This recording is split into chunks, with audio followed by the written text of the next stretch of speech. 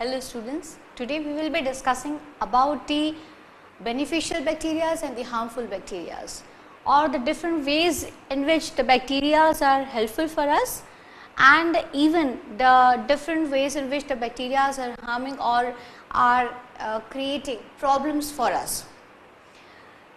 When we talk about importance of bacteria, we all know bacteria are very important when we talk about certain food products like cheese and curd, or we may even take the examples of the vaccines and the antibiotics, talk about nitrogen fixation. All these is not possible without bacteria, but even bacteria are creating certain problems, or certain bacteria are harmful for us.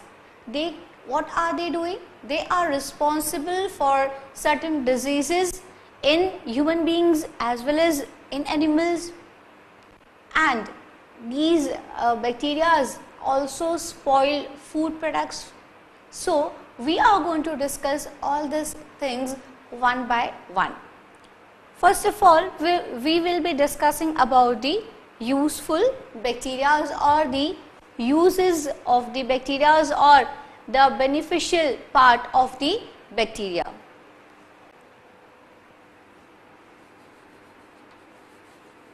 Useful bacteria.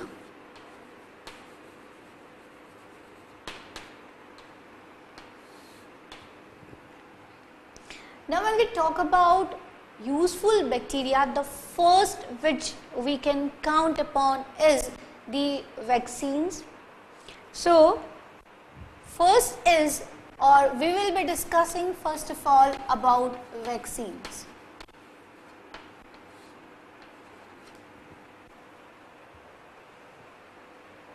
What is the meaning of vaccines? We all know that for certain to prevent ourselves from certain diseases like tuberculosis, cholera, polio, vaccines are given. Polio is again prepared by certain other microorganism. I am just giving a general example that we use vaccines to prevent ourselves from certain diseases, right? Now, but what are these vaccines and how these vaccines are helpful for us?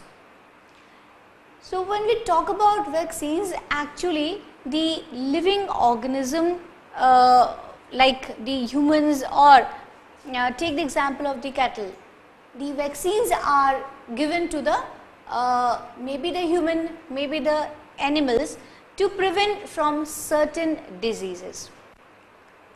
But what is vaccine?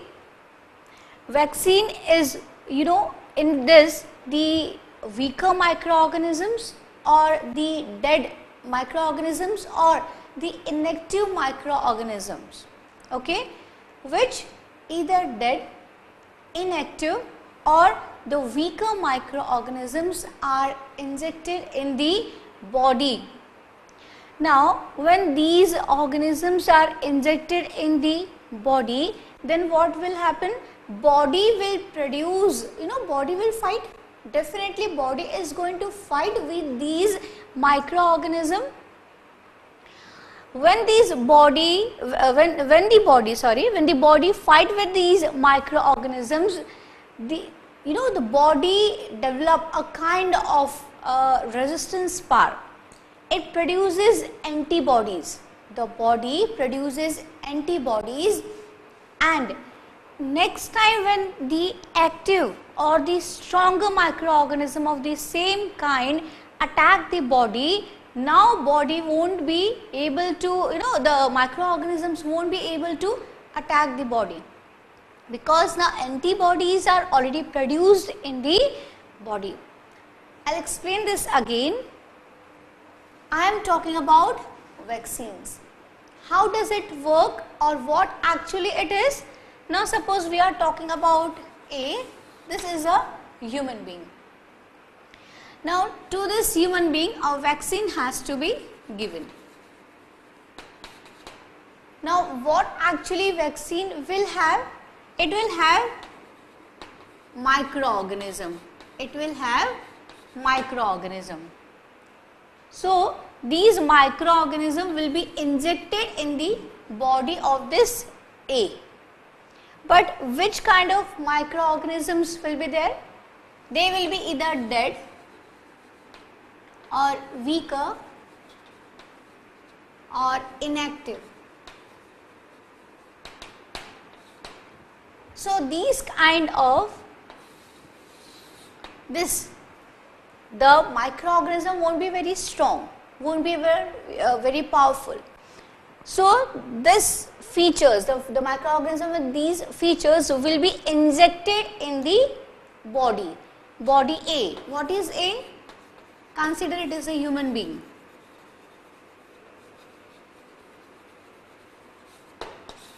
Now, when these microorganisms which are inactive or dead or they are not very strong have entered in the body, so what body will do? Definitely body is going to fight with these microorganisms. What body will do? Body will fight. So resistance power will be developed. Actually what is happening over here now, in the body the antibodies are prepared, developed. Actually this is a very vast topic, vaccines, antibiotics, antibodies. So we are not supposed to discuss in detail over here, so just giving a gist or trying to explain you in short. So antibodies will be developed in the body. Now when in future these kind of microorganisms are responsible for creating any disease, say for example, take the example of tuberculosis. Now in future when these stronger microbes try to enter the body of the A, what A will do? Already antibodies are there. The human being, this particular person has developed the power to defeat these microorganisms, and so in this way the organism prevent, I am talking about this one. So this organism or whatever, human being or A, what the name which we have given, will be able to prevent himself from the disease. This is how the vaccines and the serums are produced or developed. So we'll just write about the vaccine. Before this, I will talk little bit about the antibodies, antibiotics also. Now, with the help of the bacteria only, why we are discussing about bacteria? Because we are talking about the useful bacteria or the beneficial part of the bacteria, and so that is the reason I am talking only particularly about the bacteria now. Vaccine I have just explained. Now I will write also, but before writing this I will talk a bit about the second point also, which is about the antibiotics. What is antibiotics? Antibiotics, take the example of this streptomycin. Okay, take the example of the chloromycetin. How it is, many kind of antibiotics are prepared from the bacteria, and these antibiotics obviously helps us to fight with various diseases. So now I will write about the vaccine and the antibiotics.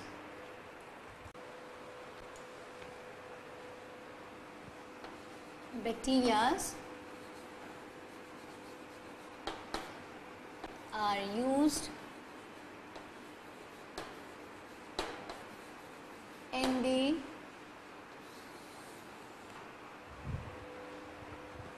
preparation of vaccines and serums. Okay, and what is done? Inactive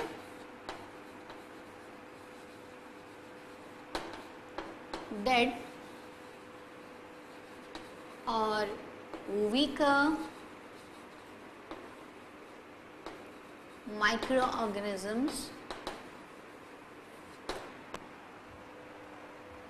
are introduced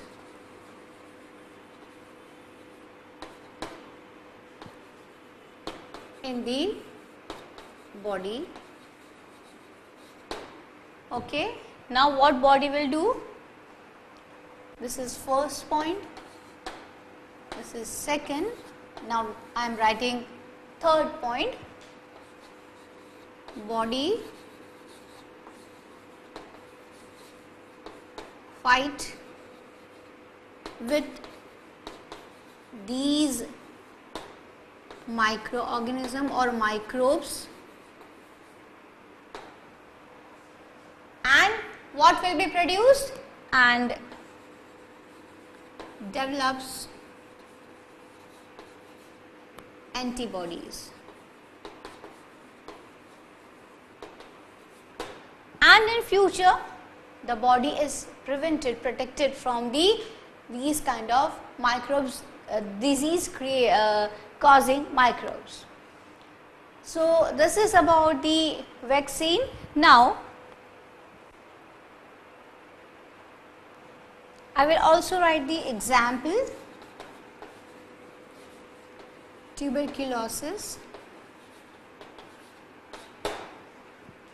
Now we will talk about second point, which is antibiotics.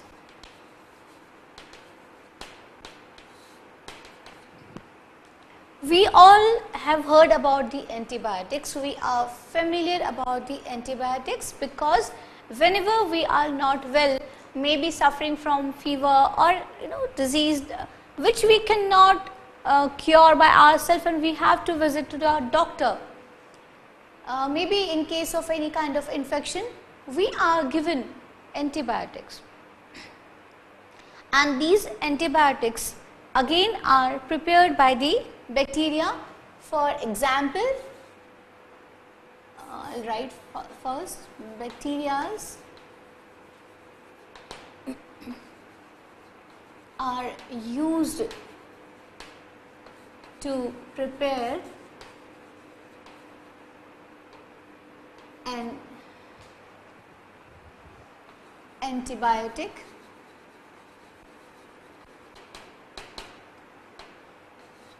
For example,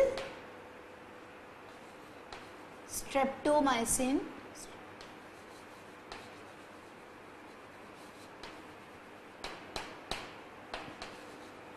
chloromycetin.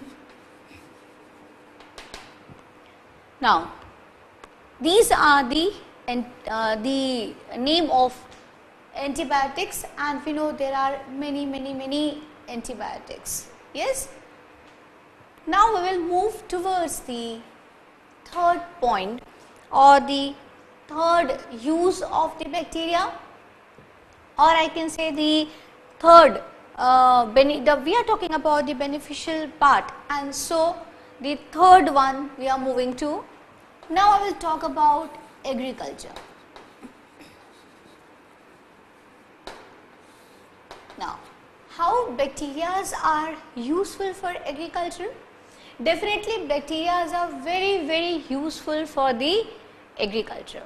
First of all, when we talk about say if you talk about any country, any place on the earth, daily hundreds of people are dying, isn't it? And the one who are living, they daily excrete.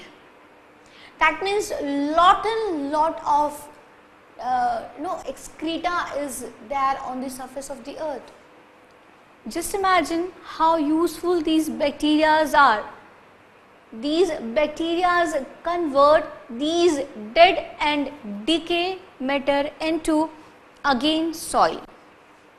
Again they convert, they form humus, which is beneficial for us, which is useful for the growth of the crops, isn't it? this bacteria, even if we think of one day the bacteria won't work, just imagine the condition, because excreta is produced by each and every living organism which is present on the surface of the earth. So much of waste product is there, and if it doesn't get converted, then what? And so the bacteria are very, very useful.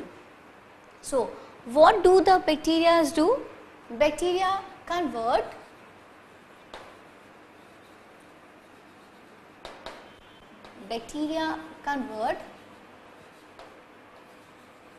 dead and decay matter back into soil and humus. And you know, when this decay and the dead, like you know, these biodegradable material it gets decayed, when the bacteria work upon them, even a gas, many gases, few gases comes out of that, and out of these gases methane is very, very useful for us. Talk about biogas plant.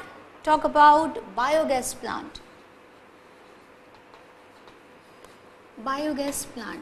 Now what is this biogas plant, children? Biogas plant is not a plant, isn't it? It's not a plant, means I'm not talking about a normal plant. Actually, you know how it is made? A pit is dug and it is covered, it is, you know, made properly by the help of the bricks. Sometimes may be cemented, but most of the time it is covered by the layer of the cow dung. As we know, in the villages, still in few villages you will find that the houses are made by the, that means on the wall of the walls or on the floor the cow dung is used, the layer of the cow dung is you know, applied. So the cow dung, the walls are you know, on the walls the layer of the cow dung is applied. Inside this pit, inside the pit of, I am talking about biogas plant, okay. So inside this pit, now where the layer of the cow dung is done, inside this pit lot of cow dung is you know, kept. Now along with that, certain microorganisms, they will develop themselves only, but you know, certain earth forms or certain species are released also. Now whatever is left over, means whatever biodegradable waste is there. Talk about the residual material, like which is left after the crop is harvested, the remnants of the plants, they can be added to that. The leftover of the vegetables, the excreta or the waste which comes out from the the farms, maybe the urine of the cow, the cow dung of the cow, so obviously we are putting in that, the eaten, the whatever they are eating, that part is some part is left. All these, like whatever is biodegradable and is not useful for us, can be added to that. Now this will start decomposing, this will start decaying. What is the meaning of decaying and decomposing? Actually the bacteria start working on that. Bacteria release certain enzymes so that this material get converted into liquid and can be absorbed by them. Now when this material get broken up into smaller particles, then at this point what will happen? The gases also comes out. Now out of this, the methane is very important. Methane is very important, as this methane gas is used as the the domestic gas. It is supplied through the pipelines and can be used as we are using the LPG, liquid petroleum gas, the ordinary gas which we are using at our homes. So dual purpose it solves actually. Now see, this gas comes out, whatever leftover is there, whatever material is left, it get converted. Actually what is left now? It get converted into the manure. So whatever thing which is left now can be used as the manure. We are talking about the useful part of the bacteria, how bacteria are useful for the agriculture. When we talk about agriculture, bacteria plays a very important role because bacteria are responsible for decomposition of the biodegradable material. And when we talk about biogas plant, what is there? All the leftover, all the unwanted biodegradable waste, biodegradable substance can be poured into that. Now the gas, it has got two, the opening is also there and the pipe is also there from where the gas comes out. The gas can be collected and can be used as a domestic gas, which is known as biogas, methane. Now along with that, the manure, the part which is left is used as the manure, So dual purpose, it plays, it is useful in the two ways. We are getting manure also, the gas also we are getting, and actually three I should say, because we are getting free of the rid of the the unwanted material. What we are going to do with that? The leftovers, the remnants, the all biodegradable waste I am talking about, which is not useful for us. So from this again the humus, the manure, the fertility of the soil, I should say the fertility of the soil get increased. So this is again a very important part of the bacterias. Now we'll talk something about the biodegradable. I'm using this word again and again, biodegradable. Biodegradable. And one more word will be there, which will be non-biodegradable. I'm not writing it completely. There is no place. I'm using this word biodegradable again and again. Now what is the meaning of biodegradable and what is the meaning of non-biodegradable? Bio means life. Degradable means which can be decayed, which can get decomposed, which can be broken up into smaller particles. Take the example of a polythene. You take one polythene and dig it a little bit, dig a little small hole and keep the polythene into that and cover it with the soil again. And cow dung, take the other example of the cow dung, keep it as it is, don't do even anything. After 1 month, if you try to take out that polythene again, you will find that polythene is same. It is not converted into anything. But you will find that the cow dung will be reduced now. Okay, it may be present, may not be present, or if it is present, only certain part of that cow dung will be left where it has gone. And why polythene has not disappeared? Polythene has not disappeared because it is not a biodegradable substance. That means it cannot be divided into, it cannot be converted into soil, it cannot be converted into humus. But the things which are, the living things mean the part, the things which are the part of the living things, or once they were living thing. Are you getting my point? Take the example of the banana peel or the banana. Take the example of the vegetables. That means the thing was the part of living organism. Plant was living once, now it is dead. Talk about the dead bodies. Dead body was once living. Take the fruit, it was the part of a living plant once. So whatever which was alive once, which had life once, will convert into soil, which will convert into humus, will become the part of the nature once again. But there are certain materials, take the example of the polythene, take the example of the rubber, or especially about the artificial one, and take the example of the thermocol.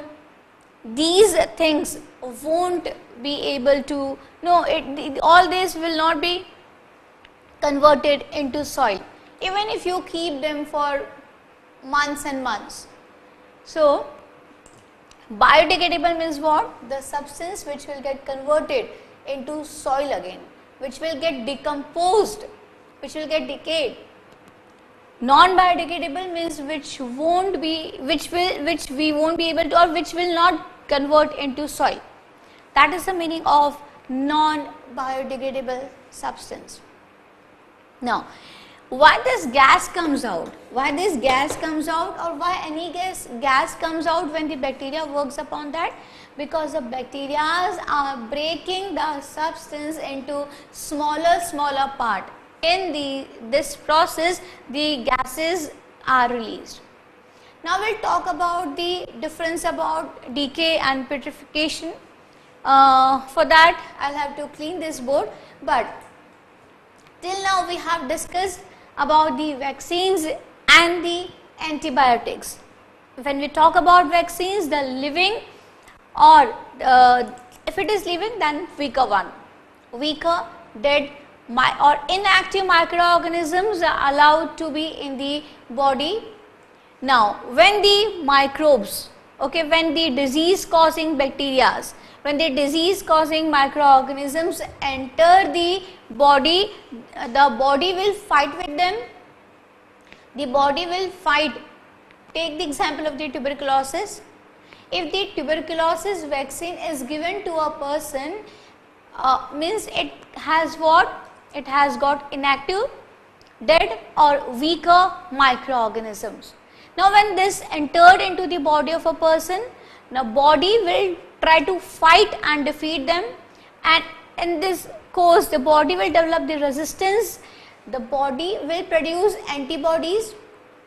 Now when the real microorganisms, real in the sense the stronger one, tries to attack the body, they won't be able to do so, because the antibiotic bodies are already prepared. The body has developed the resistance power to defeat these microbes.